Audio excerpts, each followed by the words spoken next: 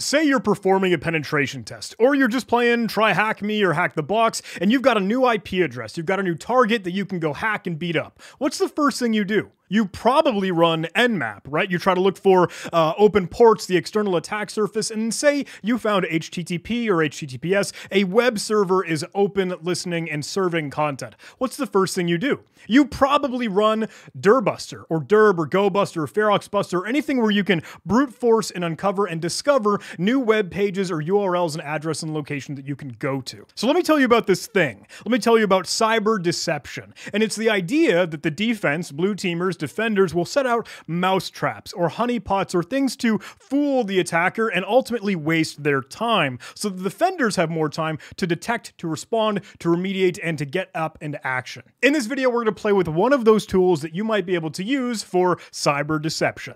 And just for your awareness, this is content from John Strand and the Black Hills Information Security and the Anti-Siphon Training and all of their awesome and incredible core tribe of companies and the great material that they put out there. Part of their pay what you can labs and activities and training and education is all part of things that you can find for free if you want it online. And John Strand even puts these out on his GitHub for the intro lab files and labs and activities. Take a look. This is their cyber deception and active defense course here. And if you wanted to drill down into it, you could honestly just go grab it. You can play with it, you can get it, because if you take a look in their training, they have a section for pay what you can training, where you can literally choose the price tag. If you, hey, want to throw in $100, you want to throw in $50, you want the thing for free, that's totally okay. The whole point is to learn and get educated.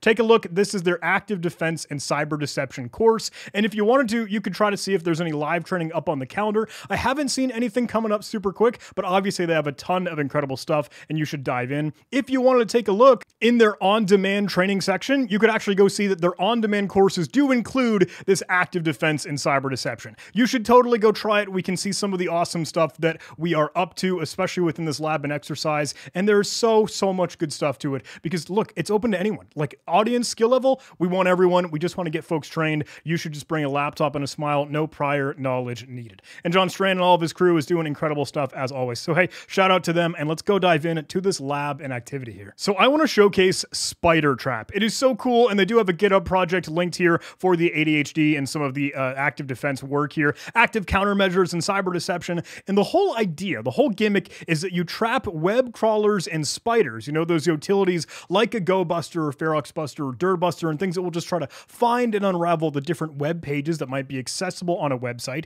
What it does is it traps them in an infinite set of dynamically generated web pages. Now we could go spin this up. We can play with it. It's a super simple and easy Python tool. I am inside of the Anti-Siphon's Pay What You Can Intro Labs virtual machine, their ADHD box, and we can open up Windows Terminal, just fire up a command line, and if you wanted to, hey, it is a Python script, right? So let's open up with the drop-down menu inside of the Ubuntu and the Linux prompt. We could go see inside of our opt directory, let me cd/opt ls to list stuff. We do, of course, have Spidertrap listed here. Now let me go ahead and change directory into Spidertrap. I'll full screen this and take a look. This is all that it is. And everything that you would find in the GitHub repository if you went to go play with it, spidertrap.py, maybe a directory word list, and honestly, it's super duper easy. Let's try and run Python Spidertrap. I'll use TAC-H to see what this thing needs, and honestly, it doesn't need anything. Like, the file is optional. If we just go ahead and try to run Spidertrap, it just spins up a web server on port 8000. I'm sure you could customize this, or maybe you get some inspiration and want to write this yourself. Let's get back to our web browser and try to go to localhost 8000, and we can see this is it. This is the web page. It's super simple, it's super easy, but let's say an automated scanner, like one of those tools, would just try to go see, ooh, there's a new link on this web page, and it clicks on it and it travels to it and it crawls to that new location, and then there's a new link, and a new link, and a new link, and a new link, and it's all randomly, dynamically generated to just infinitely spin and waste their time. Now I know you might be saying, well, okay, cool, that's fine and dandy and all, but I would go manually investigate that. I would go see the web page and know that it's a trap. And I get that.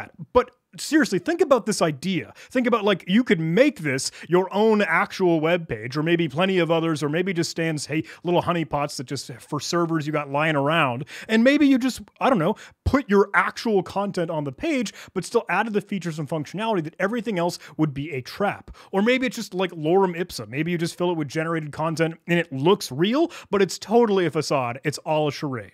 Like, let me just keep clicking. Let me just keep going down the rabbit hole of infinite links, and I'll never reach the end because it is randomly generated every single time. Going back to the server logs, obviously you can see, hey, all of my requests over and over and over again. Let me try and stop this. And remember, we have this directory list here that we could give Spidertrap. Like, if I just wanted it to go ahead and include that directory list, then it will start to generate on the server those pages. Let me go back to localhost 8000 and like, look, maybe it just shows random components from that word list, or maybe you could use, like, I don't know, there's regular sec lists that Daniel Miessler puts together, and maybe just all the common things like htaccess, like admin, like phpMyAdmin could just fall away into an abyss. So here's the thing. Say I went back to my command line and say I opened up another utility, maybe putting on my hacker hat, acting as the adversary. Say that I am the threat actor here. Say that I am the pen tester, the red teamer. Say I'm you trying to do a hack the box or try hack me machine. And what I'll do is I'll use wget to try and mirror the web page.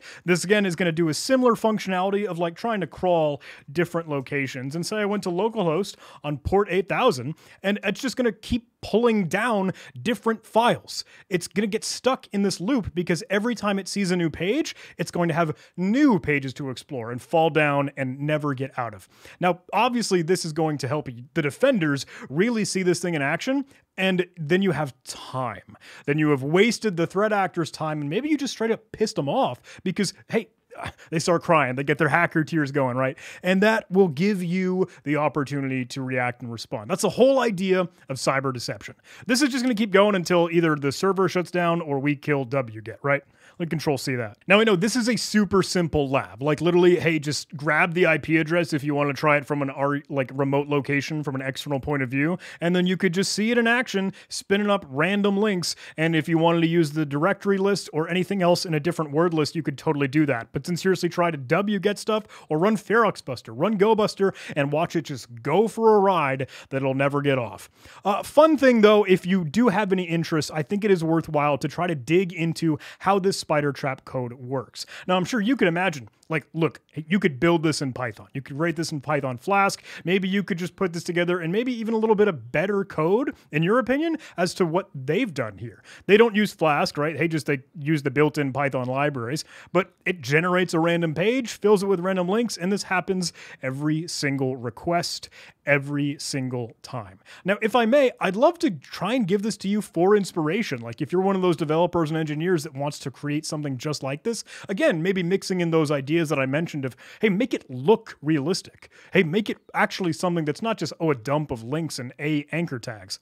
I'm sure you could have a heyday with this, but I wanted to put it on your radar and I wanted to tell you about cyber deception because it is the coolest thing, and man, there's so much to dive into. But hey, I gotta be honest, that's the show, guys. Like, look, if you wanted to check out some of the other awesome, incredible stuff that is showcased in the active defense and cyber deception course, active countermeasures that John Strand, Black Hills Information Security, anti-siphon training is all about, it's pay what you can. Like, you can go just jump in, learn something new. It's on demand, so you can get whatever material you want whenever you want it.